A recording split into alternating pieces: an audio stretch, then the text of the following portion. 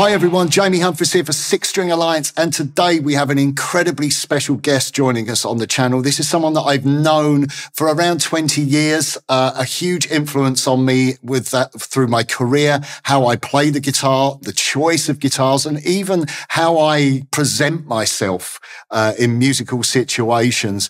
He's an incredibly phenomenal guitar player with incredible technical prowess. As a band leader, he led the Dixie Dregs. He's had an incredible solo career, also been part of bands such as Kansas, Flying Colours, and also Deep Purple. So it gives me great honour and pleasure to present Steve Morse. Thank you, Steve, so much for coming on the channel. Thank you, Jimmy, and hello, everybody. So I have to just let the people watching, this is actually the second day in a row that Steve and I have chatted, because we were plagued with internet problems yesterday and we managed to get round them. And then right at the last minute, QuickTime managed to end our cunning plan of managing to record the interview. But we've got really good internet today. So I think it was meant to be. I think it was fate. Yeah. So I thought, as we've already done this once, Steve, I thought that we'd probably just cut straight to the chase. And you've just, with Deep Purple, released a new album. And this is a very, very different album from anything you've ever done before, because it's an album of cover versions. Yeah, and a lot of them too. I think we had something like 17 or 18 total tunes that I was working on anyway. Bob Ezrin, our producer, gave out, he just kind of divided them up according to what he thought, people would be good at. And in my case, I volunteered to do the Fleetwood Mac, the Yardbirds, and of course, Eric Clapton with Cream, and an old rock and roll tune that I always loved called Lucifer by Bob Seger. And, something that I heard them play when I was a kid, heard them play live at one of the pop festivals, the year of Woodstock. And it stuck with me. So I said, that's got to be a good tune. And then we did some more, but those are the first ones that just jumped in my head. And then we did different versions of things. So instead of just doing a straight cover, a lot of times mine would, I would just say, well, I think the actual composers of this song really meant to do this.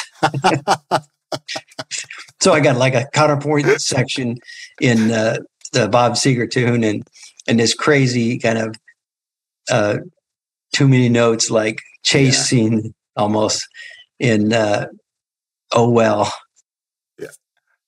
Yeah, that was a real standout for me, because I'm obviously very, very familiar with that track. And then it went into this section and I was just like, this is just genius. It was just skipping backwards and forwards. It's these beautiful arpeggios, because the rest of the track, you're kind of nodding to the sound and the style of the originals, but you're also adding your own sound and own flavor to the tracks as well. Was that a real conscious decision that you just weren't going to make a straight ahead cover version of a track? Well, it's just what you get when you involve me with something. It's kind of like inviting your talkative uncle over for dinner. He's going to talk. I write music and I can't help it. And I tend to make suggestions in any setting. And so when they give me the demo, in other words, using robot bass, drums, and organ, I would just put together the whole track, from scratch, and then send it to Bob. And if he approved of it, or he'd usually say, make this change and, change and, work with the arrangement a little bit, then go ahead and send it to everybody, or send it to his guy, who would fan it out to everybody. And so having that kind of control, all of a sudden, it's like was like putting me back in the days. Yeah. When I could just write stuff. Yeah. And it would at least get tried. Yeah. It wouldn't always live on the album, but at least it would get tried. So I thought, hey, let's just have some fun. Yeah, let's finish the thought here. Yeah, because it must have been a different, because the whole thing, I should just let everybody know that everybody recorded remotely, didn't they? Yeah. And were you? Yeah. It was a COVID thing. Yeah. That was your lockdown album. So, when you were doing this, all of the arrangements, you did everything whilst in lockdown. Well, it wasn't, since I live in Florida, we didn't really have that much of a lockdown. We did have a lockdown. Like when I came back from our last Purple gig that we did. Yeah. Still the last gig we did. It was from Mexico City, and I came home and didn't even go in the house. Right. I went straight into the RV. Yeah. RV is recreational vehicle. Yes. For those of you in other countries, and British people say caravan, yes. And a lot of English-speaking Europeans say caravan or combi. Combi is a motorhome. Yeah. And so in this case, it was a motorhome. I just went straight to the motorhome, pulled it out, set it up, and made myself comfortable for 14 days. Because back then, this was like, the beginning of a epidemic of, we didn't know if it was like Ebola or what. So, I was really locked down. They were leaving food out in front of the motorhome. I would like wait till they're gone and then go get it, like I was some kind of zombie or something, or a werewolf. So what did your day consist of in that time? You had your guitar with you? Were you doing some working on ideas for tunes and practicing, or?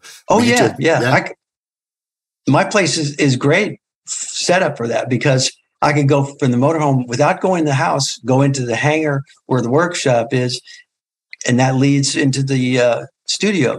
Right. So I had access to, all my projects and toys. So bedtime was just a random time every day or night. Yeah. Sometimes, I find myself working and it's like, man, it's 5:30 in the morning. I should probably go to bed. Yeah. So, so when you were like throwing the ideas around, so were you on like Skype or Zoom calls with the other band members, just pushing tracks about and ideas about? Would Ian Pace come back with a drum groove? Oh, I've had an idea for an arrangement, and would you demo that way? Well, we found out with manager, producer, and 5 band members that a conference phone call worked the best, because there's so many technical problems with having, just laymen doing their own,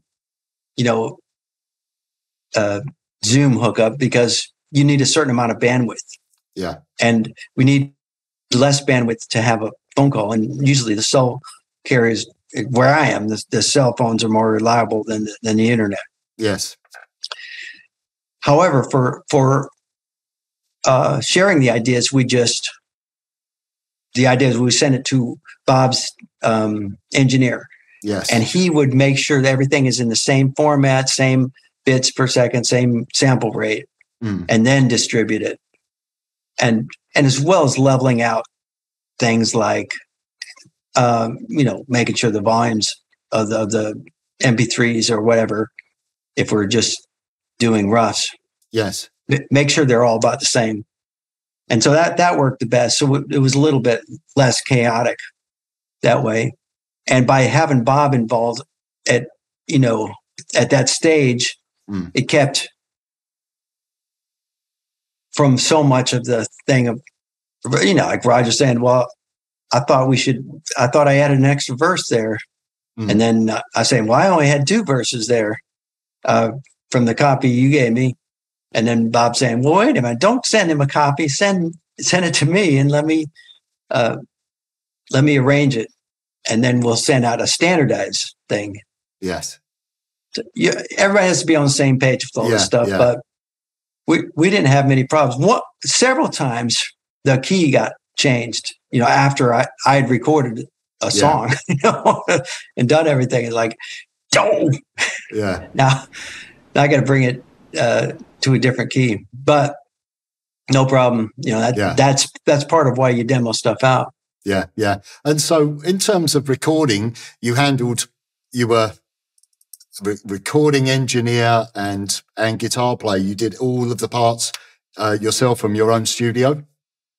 Yeah, like about a billion other guitar players. You just get used to doing your own stuff.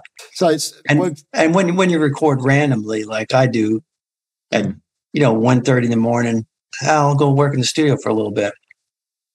You wouldn't call somebody up and say, "Hey, would you drive down to my town and sit here for 45 minutes?"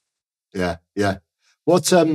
So when you're recording, you were using this. This was something that we spoke about yesterday. It's a bit of deja vu, but I was quite surprised when you told me that you actually record with the wet dry setup, blending the effects in. That you record with that as well. Yes, with Bob Ezrin, I normally do, and part of that is just having the luxury of having Tommy, my tech, who's a great guitar player, by the way, set up everything, and being in studios, these big Nashville studios where there's enough room and isolation to do that. Yeah. It's also good, I think, for Bob to hear where I would put the delays and stuff. Because one thing I've noticed over the years, or over the decades, I should say, of recording, is that whenever I say,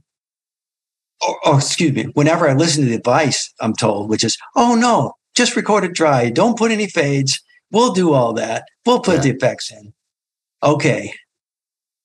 Yes, it's possible that you can get a cleaner sound if you record it dry and they do the fades and they do the effects. However, if you go back and check, a lot of the times, not everything you thought was going to be in there is going to be in there. So if you're not part of the mixing process, try and influence the sound as much as you can. Yeah, that's a really good bit of advice, actually, because there's nothing. I'm trying to pick my words carefully. No, but it is and I guess also the way that you have your setup, having a wet dry setup, mic'd up with however many mics. That's going to be, you're going to have a dry channel. Say it was one mic on each, you're going to have a dry channel. You're going to have a wet channel. So it's not like it's, if there is, you do change your mind after the event, there's still the room to make alterations. It's not like you're printing a stereo guitar track where the signals are coming out the same speaker, I guess is what I'm trying to say. But plenty of times I do that. Yeah. Where they get the part and there's delay on it. You just hear reverb on it. You just have to deal with it. I find that's people are like, "Oh man, is this guy from such a small town? He doesn't know the basics of recording." But they end up using it and it works fine. Yeah. It works really good that way. Yeah. But they always start with, that's not the way we do it in the big city. Yeah. And I say, well, yeah, but sometimes the big city people forget little details. I don't know. Yeah. Sometimes it happens. Well, it's your sound. That's what I recognize your sound. I think back to, I bought 3 of your VHS videos. I Power Lines.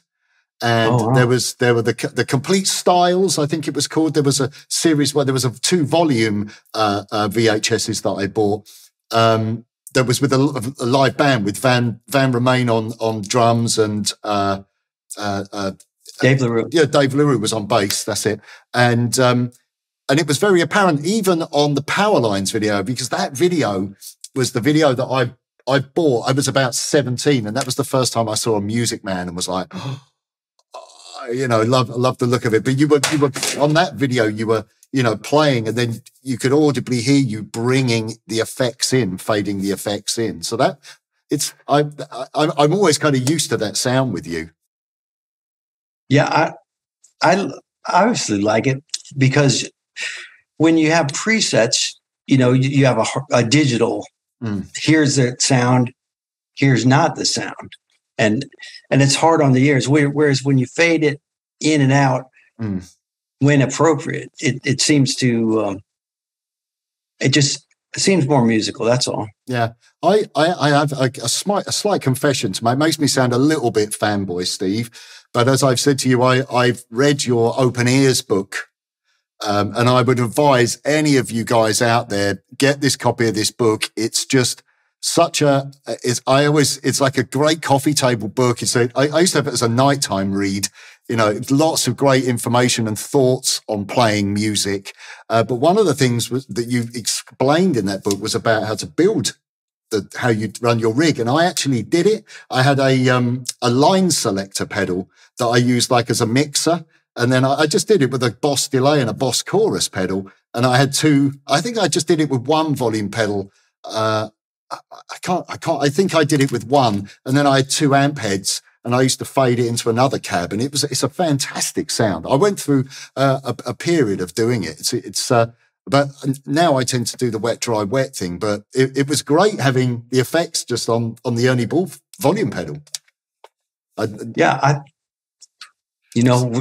When I do engineering here, on one fader, you would have dry mic, and then, I would put effects up on other faders. Yeah. So why not, be able to control that live too? Yeah. Yeah. What delays are you currently using?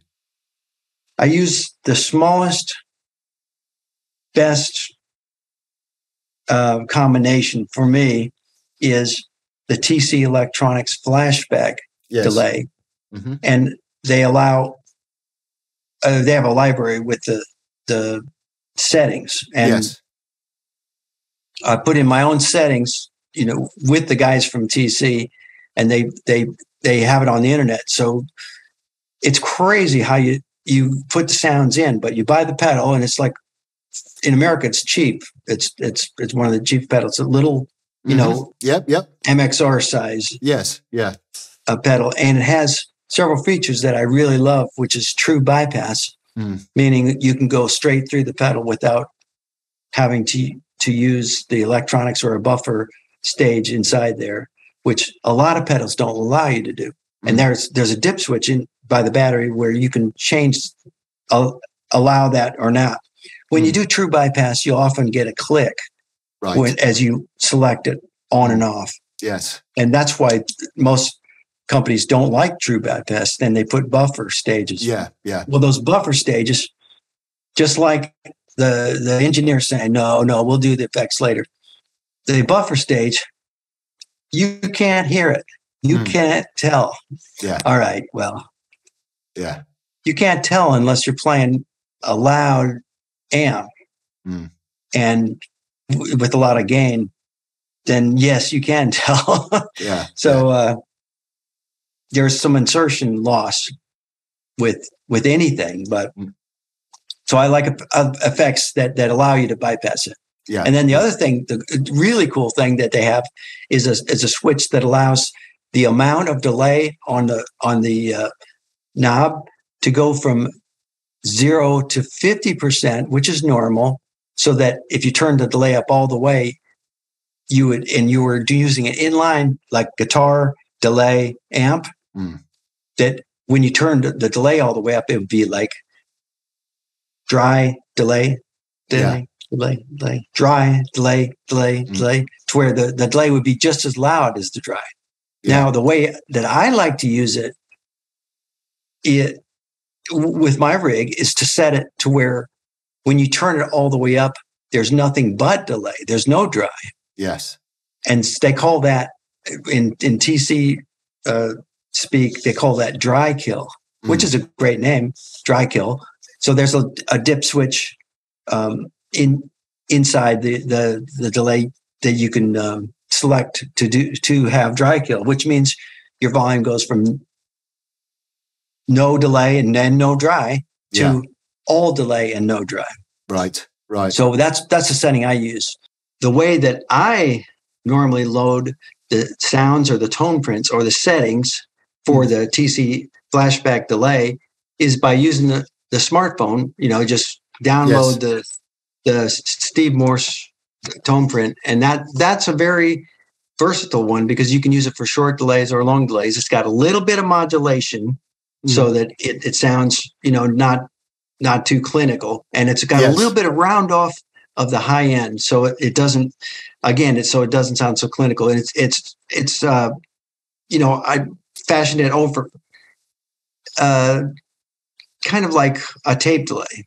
So when I put the sound into load with the TC app onto the phone, you put the phone up to the pickup of the guitar. I use the single coil pickups, but it'll even work with a humbucker. So the digital noise that it makes, it translates through the pickup, and at the same time you've got a cord from your guitar going into the delay pedal, and it will actually get all the settings perfectly in a digital form onto the pedal. And then so you've got all the presets that came with the pedal plus the one custom, the tone print area. Right. And of course that's where I leave mine all the time. And so I have one short and one long with the volume pedal, Ernie Ball volume pedal for each one of those. And that's the basis of my live sound. Yeah.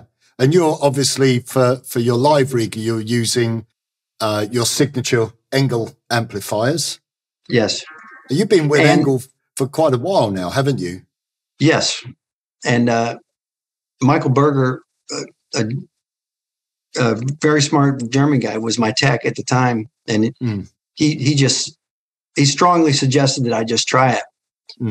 And I had been exploring the 5150, the Ampegs, the Marshall 800, and then a Marshall 2000 3-channel version. And it would use all these with Deep Purple. But when I tried the Engl, something different happened. It was like, this has got a clarity in the high end that I really love. But one thing I'm missing is a little bit of the mid, And so Horst, the designer, Horst German, and he's a wonderful guy. It's actually a fun company like Ernie Ball, but they Horst actually breadboarded out all the components to the side of the stage and said, "Here, set the tone centers using these controls where you would like to see them." And we did that several times, and we're able to come up with, I think, the best clean sound on one channel, the best all-around rock, sound that'll clean up when you turn it down, but get great distortion when you turn it up. And then the third channel was custom just for me, where there's four different mid-range knobs where you can influence the mid-range without introducing an artificial EQ stage. It's all the mid-range that he could coax out of tubes. Yeah. And still have that Engl clarity. So it's wonderful, and it's a big heavy amp, but hopefully they'll take my advice and they're working on a smaller one. Yeah, it's funny you mentioned the smaller one because I'm really good friends with Jürgen from Engl and Martin as well, and we'd sort of spoken about some stuff, and I said to him, I need to get a Steve Morse signature model in my studio. So at some point, hopefully we'll get one of your amps in it because I played one and it's fantastic. That's the thing with your guitar sound, Steve. You're not afraid of mid-range. You've always had a really sweet mid-range in your tone. I think it makes you very, very, very unmistakable with your sound. It's where the high notes sing the best.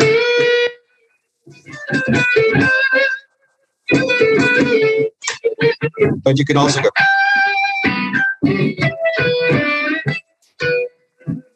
You can get high end with it too. So while we're just talking about gear, I want to talk about the guitar in a moment. I know we always talk about your guitar, but I'm such a huge fan of that guitar. When you were recording the new Purple album, and you were recording remotely, so you were doing the wet dry setup. But what amplifiers? You mentioned that you were using a different amplifier in the Engl range for the effects. Oh yeah. At the time, I only had one of my signature heads, so I used an Engl, the little studio iron bolt. Yeah. Did you have you experimented with the impulse responses, the direct out on that, or were you using all cabinets? I was using mic and cabinets, and part of the neat thing about recording that way is you get room reflections, you get interaction of this cabinet through this mic, and this cabinet leaks a little bit through that mic. And it's harder to go back and reproduce that, because every time you set it up, it's going to be different.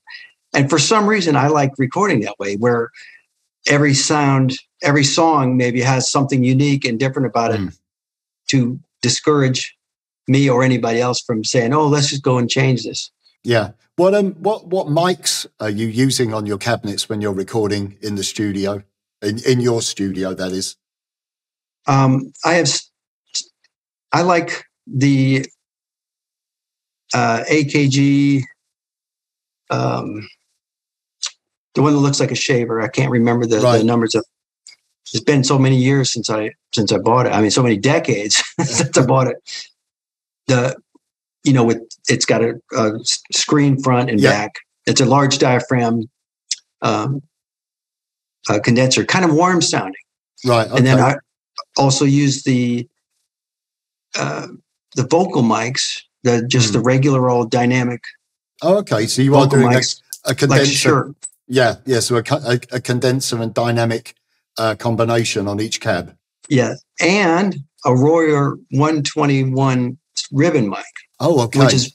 Which doesn't really have as much color to it either way.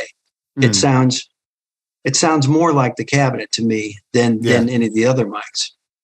So I have them all coming up, and then just change something randomly on with each.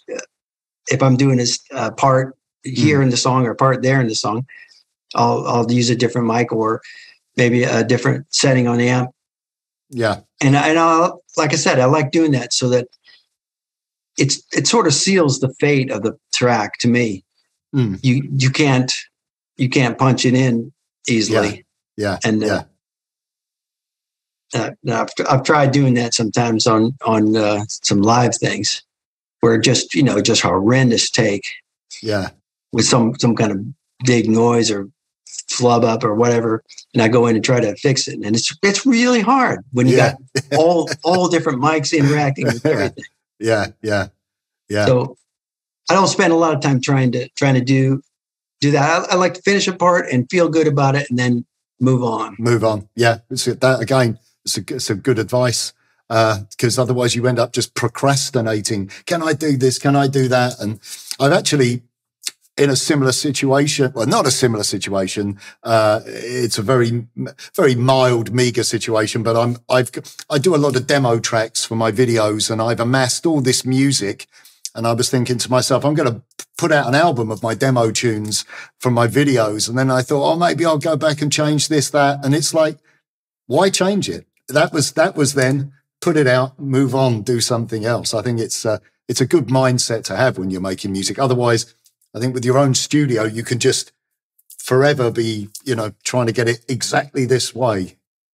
Yeah. And one of my other philosophies is to try to be able to write stuff that I can play. And so that if I do want to change something, I just record the whole thing over. Yeah. I remember one time I was punching in Steve Morse, the lead vocalist from Kansas. He was helping us out on a Dregs thing.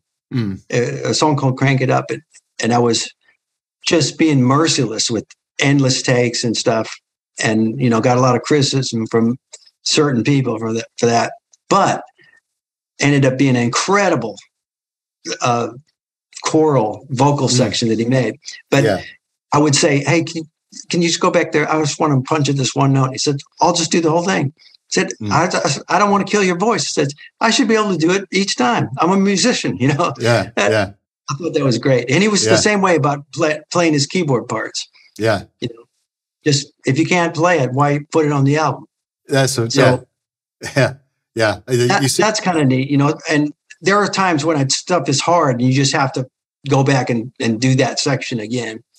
And until and if you're double tracking, until they match up, to where it's pleasing to the ear. But anyway, my philosophy is if you got a good sound and you like the part, then leave it. If you're not sure of the part, then okay, change it. Well, but do the whole thing over, and you might get a better performance. So we've spoken a bit about your rig and what you were recording. Obviously, the album was a lockdown album, rather an elaborate lockdown album, but a lockdown album. And everybody was working on their own.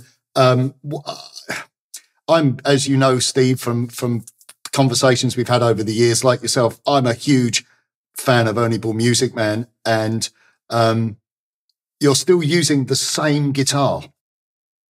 Exactly the same. Look at that. Serial number 1. Oh, it's got some battle scars. Didn't you? Do I remember this correctly? That you shaved a bit off of the neck joint heel when you had your hand in a plaster cast? Yeah. It was. I had to have 3 different casts made. We were going to Montreux to record, or to play live and record, and the third, I was holding my guitar for the third cast. Yeah. And they molded it around with me holding the neck. But then when I went on these some warm-up gigs with my band and the Dregs, where my band opened for the Dregs, and then we did double shows. So I was doing 4 sets a night. Jesus. And my hand was hitting, the cast was hitting up here, and I couldn't quite hit the 15th position. I wanted to be able to get 17th position, but I couldn't. Yeah. But I said, at least I've got to hit 15th. And so between gigs, when we were going from Lauderdale to Atlanta, I was flying the band. So I flew back home here. Well, I do have a landing strip at my place. It's just a grass. It's just a grass strip that I mow. But anyway, it's so awesome. So I land. I tell the guys to go get lunch, and then here's the mods I made. First of all, I put the guitar on the grinding, or I had an actual rotary grinder, and just took off this edge. Yeah. And I cut into the screw and the metal plate also. That's why I used a metal grinding wheel, which doesn't work great for wood. So I use a rasp and then followed it with sandpaper. Then for my cast, I was getting all irritated and bloody inside because from playing too many shows with the sweat and everything. Yeah. So this is going to sound insane, but this actually happened. I'm left-handed. The cast is on my left wrist. So I'm using the drill with my right hand. Oh, my God. And drilling holes into the cast, trying not to hit my skin.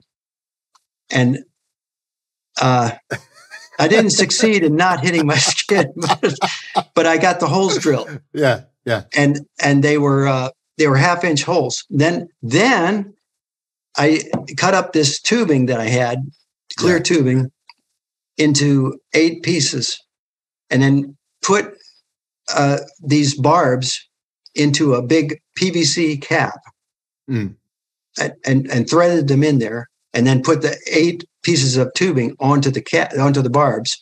So the cap was designed to fit over a hairdryer end. Then I had 8 holes that I drilled in my cast, and my cast was pretty big, all around here. So after each set, I would I carried talcum powder, and I would pour talcum powder into the holes, plug in the 8 hoses, and put it over the hair dryer and put it on light heat and full fan, and it would dry out my cast. Yeah. So I could play another show. So I'm just going to say this to the viewers out there. Next time any of you guys have a slight tickle in your throat and you want to pull your gig, listen to this man here. Not only was he playing 4 shows with a cast and flying the band, he then made major modifications to the cast. That's legendary stuff, Steve. That's fantastic. So that was back in the day when, you played the gig. Yeah. And it wasn't that long ago. I mean, this whole COVID thing has canceled everything. But anybody in the band that was, dying of the flu or whatever, they might send a doctor to give them some IV fluids before the show. But if you have a heartbeat, you're going on stage, basically. Yeah. So I'm sorry to have brought that up about the neck joint. What did Sterling say about that being the number 1 guitar? Well, they're very cool about it, because the idea was, the only restriction he gave me is that we're not going to stop until you're happy with it. Yeah. That's the only rules. That's the only contract we have. Yeah. We don't want you playing something that you don't really like. And so I said, that's awesome. Okay, I can deal with that. Yeah. So once I showed it to him, and it was kind of ugly, they said, well, we could do that on the other guitars. Take out. And I said, well, what about staggering the screws? I'm trying to get the light. Instead of 6, to make 5 screws spaced more evenly, and not even have this screw here at all, and take off a little bit more. And so that's what they did. So you can tell the vintage of a Ernie Ball, at least my series of guitars, by whether or not it has 6 or 5 wood screws in the back. Yeah. I was talking to Derek recently, actually, because I saw one of your models on the website, and it was like the blue color one. It has, I love that, the Morse blue, but it was like a sparkle finish. That looked awesome. It was I don't know if it was a custom spray job or whether it was a new finish, but I at some point I need to get another one in my life. Yeah, I was trying to see if I had one right with me. No, I don't want to have one right here in this room. But they do some beautiful finishes. My Y2D finishes are they're like the guitars you see at NAMM, with really beautiful wood grain and all that. Personally, I'm obviously not a design guy. To me, the guitar is all about function. It's got to be a comfortable device to take your inner heart and soul and bring it to the audience or to the recording studio or whatever. So I never look at the guitar when I'm playing, unless I'm looking at the neck, maybe to check and see if I'm shifting to the right position. It's a very unique instrument, your guitar. It's versatile. I play this guitar with the 4 pickups, with Flying Colors, Dixie Dregs, Steve Morse Band, Living Loud, Deep Purple. But with Deep Purple, I switch guitars because we have different tuning, we have different, and a little bit more of a straight rock band. But the other things where there's all kinds of variety of music, especially the Dregs, I just keep the guitar for the whole night. That's all I do. And, well, when I play classical stuff, I switch to an electric classical guitar because it has the nylon strings and the spacing to allow me to use my regular classical guitar technique.